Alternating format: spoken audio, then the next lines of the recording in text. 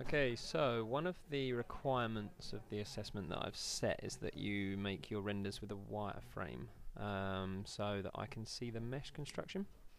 So for example, if I were to make this sphere and render it, obviously you've got a solid shape there. I would like to see the mesh of how this sphere is being constructed, so all these segments here. Now what we're going to do, it's only a simple little tutorial, is we're going to pick a blank material. So you pick a blank material. I might change the name for good practice to wireframe, and then right here I have wire.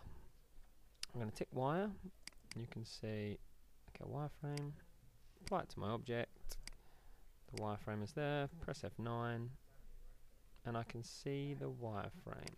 Okay, looks very nice. If I turn on, I should do it slow. If I turn on two-sided with wireframe, I can see both sides of that wireframe. Okay, and that shows me how you constructed your mesh.